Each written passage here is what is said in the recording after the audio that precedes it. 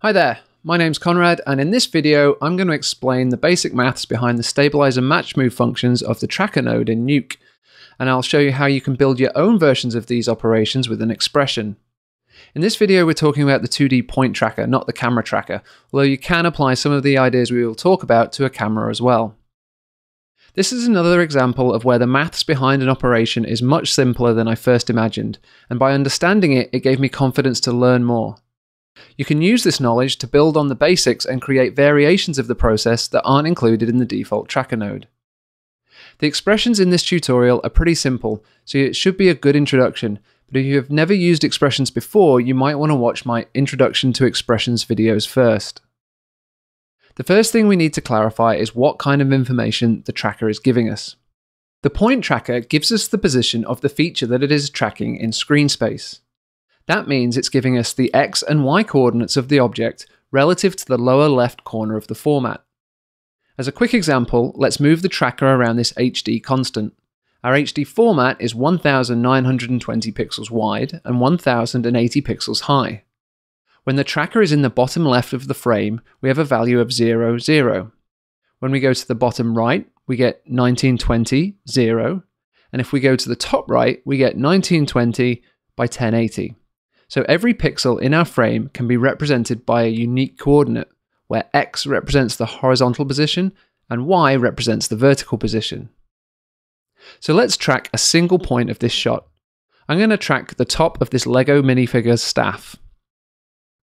To do that, we create a new tracker node, and then we hold Control or Command and Alt and click on our image to create a new tracker at the point that we clicked. Let's expand the tracker to include the whole blue tip of the staff. Now let's hit Track in the viewer. As you can see, we get a pretty nice track.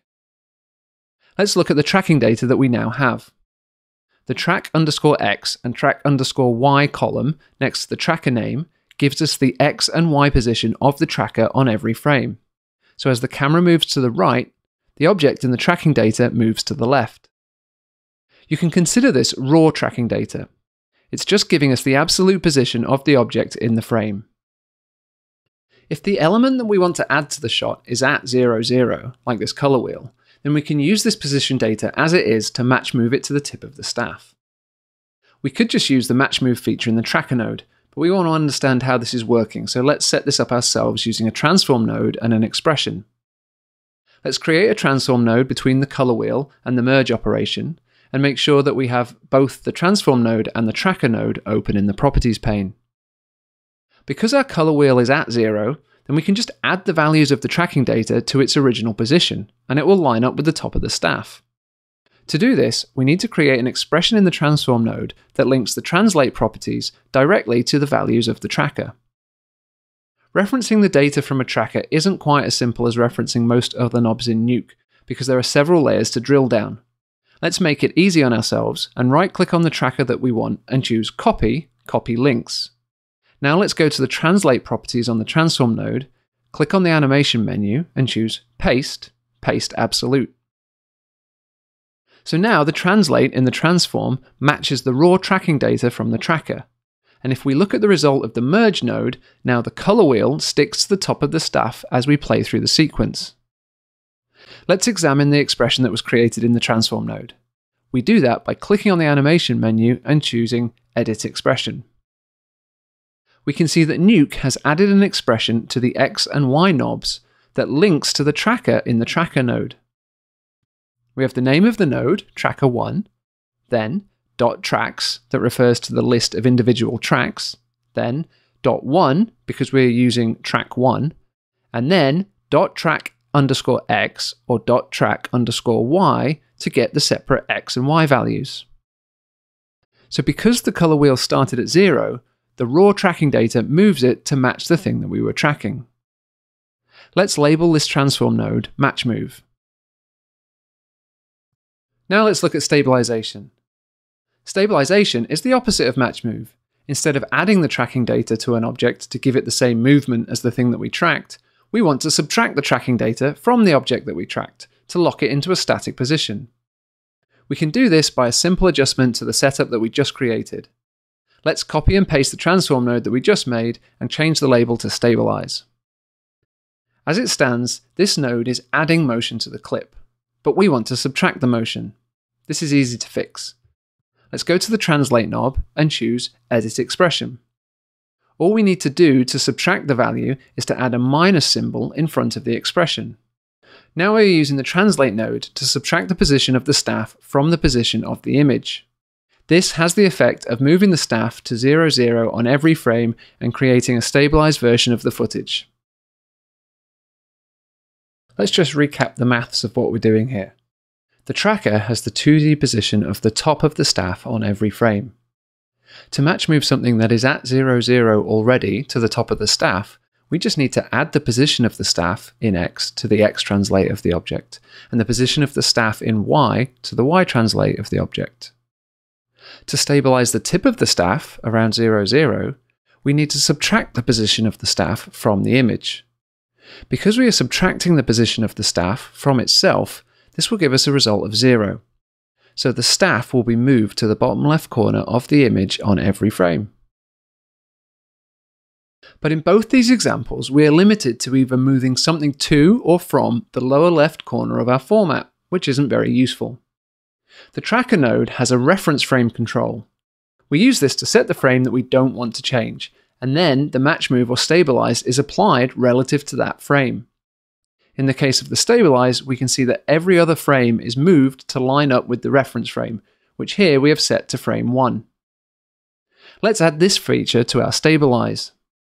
But before we do that, we need to think about what's actually going on. As it stands, our stabilize setup is subtracting the whole value of the track from the image on each frame, which moves the top of the staff to 0, 0. But we don't want to move it all of that way. We want to move the image so that the top of the staff stays in the same position that it's already in on frame 1, and then we want every other frame to move to match that. To do that, we need to calculate the difference between where it is on the current frame and where it was on frame 1. To calculate the difference, we need to subtract the value of the track on the current frame from the value of the track from frame 1. Let's go back to our shot and see how that works in practice. On frame 1, our tracker is telling us that the position of the staff is 1350 in X and 748 in Y. This is going to be our reference position that we want all of our other frames to match. If we move to frame 2, we see that the staff has moved to 1352.78 in X and 748.26 in Y. So it has moved 2.78 pixels to the right and 0.26 pixels up. We need to counteract that movement to stabilize the image. So we need to move the image 2.78 pixels to the left and 0.26 pixels down. And you'll see that if we take the equation we just saw, reference frame minus current frame, and enter the positions from frame 1 as our reference frame and frame 2 our current frame, that those are the numbers we get as the result. So let's adjust the stabilize node that we've already created to add this feature. We need to change the expression, so choose Edit Expression from the animation menu. First, we need to delete the minus symbol from the front of the existing expression. Then we need to copy what we already have, and then add a minus sign after that, and paste what we've just copied. And we need to do this for both the X and the Y values. Now we are subtracting the tracking data from itself, which gives us a total value of 0 on every frame. This isn't moving the image to 0, 0, but not moving the image at all.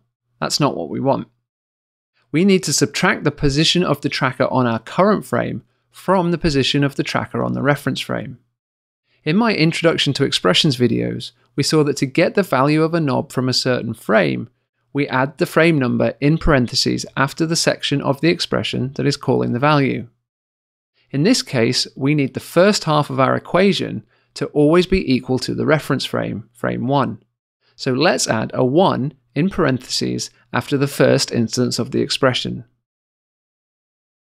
Now we have the position of the object on frame 1, and then we are subtracting the position of the object on the current frame. If we are on frame 1, this will give us a result of 0, so the image won't move anywhere. But once we move to another frame, we're calculating the difference between where it was on frame 1 and where it is now. Then we're subtracting that value from the current position, which will line it up with frame 1. So if we hit play now, you can see that we have stabilized the sequence around the tip of the staff. That's pretty cool. But if we want to change our reference frame to frame 50, we have to do that by editing the expression. Let's click the animation menu and choose Edit Expression and replace the 1 with 50. Now, when we play our footage, we can see that on frame 50, our image matches the original plate, and all the other frames have been transformed to match that position. This is great, but having to change the expression every time we want to change the reference frame isn't very user-friendly. It would be easier if we could enter our reference frame number into a knob on the node control panel, similar to how the tracker node works. So let's do that. First, we need to create the knob. Right-click anywhere on an empty part of the Transform Node's control panel and choose Manage User Knobs. This panel allows us to add new knobs to the node. Choose Add and select Integer Knob. An integer knob allows us to enter whole numbers. Now we need to define a few properties of the knob. The first property we need to give it is its name. This is the name that will be used to reference the knob by expressions, and will be the name that shows up when we hover the cursor over the knob like we did before. This name cannot have any spaces in. Let's call the knob ref_frame. The label is the text that is displayed next to the knob in the control panel. This should be a more human-readable name for the user. Let's enter reference frame. The tooltip is optional and can be used to add additional text when the user hovers their cursor over the knob to explain what the knob does. Let's add, enter the frame number you want to base your stabilizer around. Now let's click OK.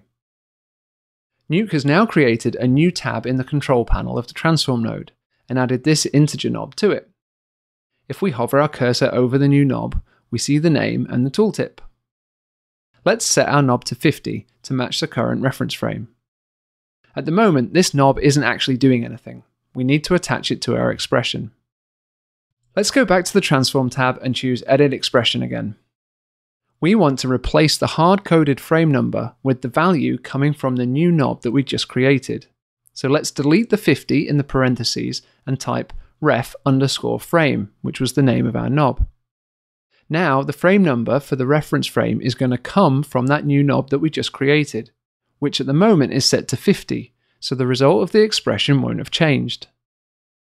Let's change the value in our new knob to 1 and jump to frame 1 in our timeline. We can see that our image is now stabilized around frame 1 again instead of frame 50. And now that we have created this new knob and hooked it up to our stabilized expression, we can change our reference frame easily without having to open the expression every time. Great. Let's use another expression to add a dynamic label to our node so that it displays the reference frame. Let's go to the node label, and below the word stabilize, let's add refFrame, : and then open square brackets, value, space, ref_frame, close square brackets. The value refFrame in the square brackets will look up the value of the knob that we just created and display it as part of the sentence in the label. So now you can see that the reference frame, whenever we change it, is displayed on the label of the node. We've already seen that the maths behind a stabilize and a Matchmove operation is very similar, but that the Matchmove is an addition rather than a subtraction. So let's use what we have just learned and convert it into a Matchmove node. Before we do that, let's set up the color wheel on our reference frame. Let's move our timeline to frame 100 and connect a transform node between the color wheel and the merge node, and then move the color wheel so that it's positioned on the top of the tip of the staff. This will be our reference frame. Now let's create the Matchmove. I'm going to delete the previous Matchmove node that we created and copy and paste this stabilize node now that we've set up the expression and the custom knob. Let's open this new node and change the label to Matchmove and open the expression. We need to change the result of this so that it gives us the opposite as before. To do this, we can reverse the subtraction. So instead of subtracting the current frame from the reference frame, we want to subtract the reference frame from the current frame. We can do that by removing the reference frame number from the first half of the equation and adding it to the second half of the equation. Now, we're still calculating the difference between the two frames, but if it was giving us a negative number before, it's going to give us a positive number now, and vice versa. We set up the color wheel on frame 100, so let's change the reference frame in this Matchmove node to 100, and then connect the node between the existing transform node and the merge. Now when we play our footage, you can see that the color wheel is tracking to the tip of our staff. So there we have it. With very simple maths, we've created our own stabilize and Matchmove nodes. Obviously, this is only based on the data from a single point tracker, and the tracker node has loads of options to combine multiple tracks to either get better results or to add scale and rotation to our transforms too. I don't expect anyone to actually build their own stabilized nodes just for the sake of it, but it's really useful to understand how the maths works. And in my next video, I'll show you how we can build on this technique to have more subtle controls over the results, and to produce results that we can't actually do in the tracker node. To make sure you don't miss the next video, please subscribe to my channel and click the bell to make sure you get notifications. If you have any questions or suggestions for other videos you'd like to see me do, please let me know in the comments below. Thanks for watching.